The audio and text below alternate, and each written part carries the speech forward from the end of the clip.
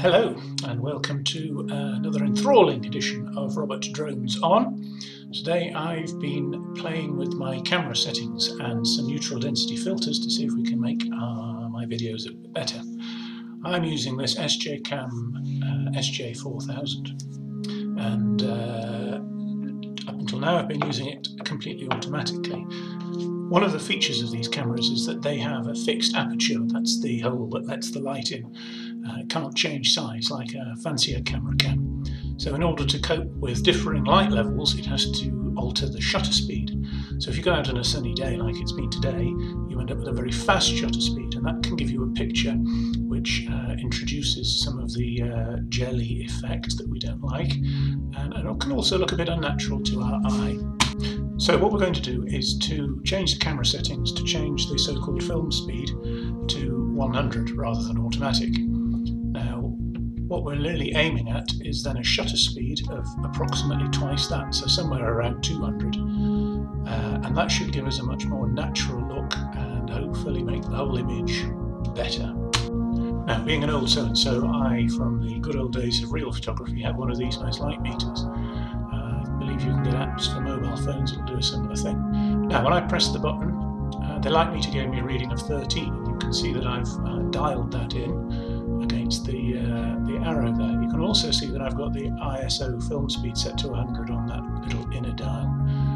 All good old-fashioned mechanical stuff here. Now I know that the aperture on the camera is 2.8. And you'll see 2.8 at the bottom of the dial there on the outside of the dial, and that's lining up with the 1M, which actually stands for 1,000th of a second. Now what we're looking for is something, as we said, around 200. Now the closest we've got on here is 250. So we'll go with the 250 for the sake of argument.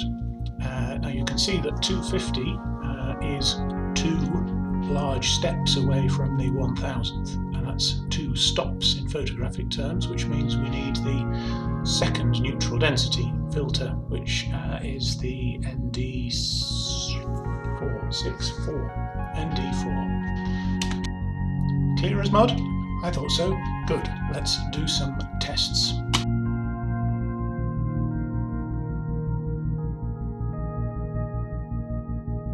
So this first shot here, this is the camera with all its automatic settings on. We've got automatic film speed, automatic white balance. And now I've put a filter on. You can see a bit of vignetting, but I'm not worried about it at the moment. I set the camera to film speed of 100 and the white balance to daylight, and there's a neutral density 4 filter fitted. I think I can already see the difference here. The exposure stays more constant as we go around, and the colours are more natural as well. So here they are side by side, so you can really see the difference. Obviously we've got no filter on the left and with the filter on the right.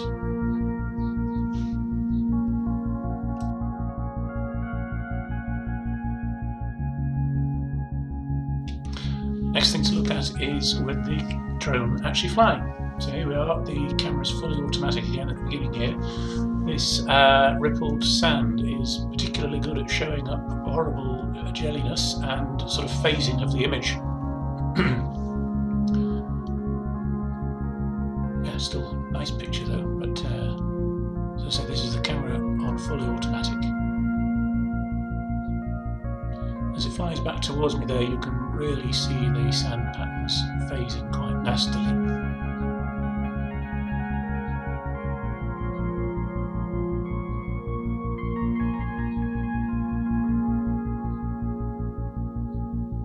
And now this is the drone flying, and I've manually set the camera to a fixed film speed, and I've put slightly higher neutral density filter on now because the lights actually improved from before.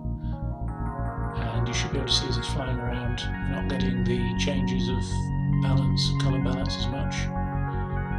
And now just as a final experiment, here is the video, or some video, with a nice letterbox around it. For some reason, makes it look more arty and filmy.